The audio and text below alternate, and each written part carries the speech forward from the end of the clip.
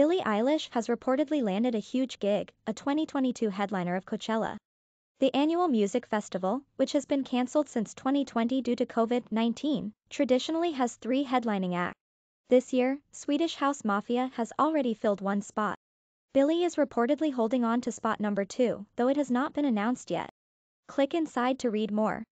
The 2020 festival, before it was cancelled, originally had Frank Ocean, Rage Against the Machine and Travis Scott as headliners. Frank has agreed to do to 2023 spot. Rage Against the Machine is reportedly out, TMZ reports, and it would make sense to assume Travis would normally fill the 3rd spot. However, his recent Astroworld Festival tragedy has caused a slew of cancellations and missed appearances from Travis.